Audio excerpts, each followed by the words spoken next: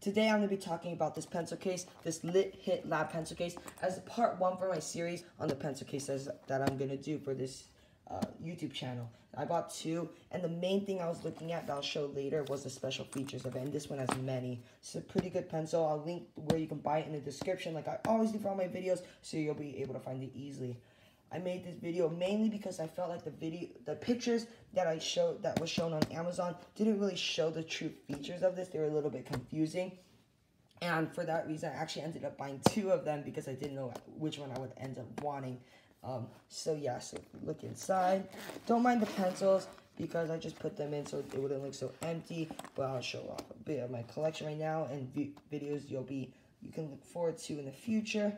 So the main thing I was looking at, the main thing, is that I like how everything's laid out nicely. They have spots where you can just clip in your pencils nicely, and I like this for a few reasons. Number 1, it just looks really nice to have all your pencils just laid out nicely, and it really looks nice.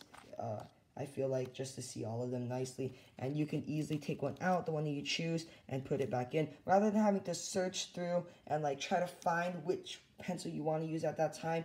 As in this pencil case, it's a bit hard to open, which is another con for these types of pencil cases. Let's see if I can get this open. Okay. Like this pencil case, it's kind of hard. You have to look through. There's not that many pencils, but if there were a lot, then you would have to look through. And yeah, so it would be difficult, I would say. That's in a typical pencil case. But this one, and the main feature I was truly looking for when I was buying these pencil cases, are there spots where you can just slide it in, make it seem like a collection where it's all displayed nicely, rather than just a transportation pencil case.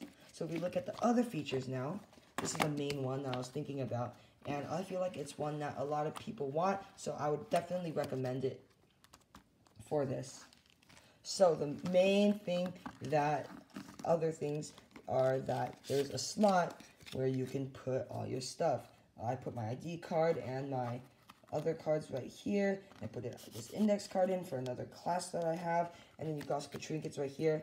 And there's a lot of pockets, and I feel like that's a really good spot for you to put stuff. There's also pockets out here. As you can see, there's a big one and a small one right here. I really use those because I'm afraid that something's gonna fall out of the pencil case. But if you see this right here, it's really handy to just slide a calculator in there. I feel like that was the main purpose that they used when they designed this pencil case. You can just slide a nice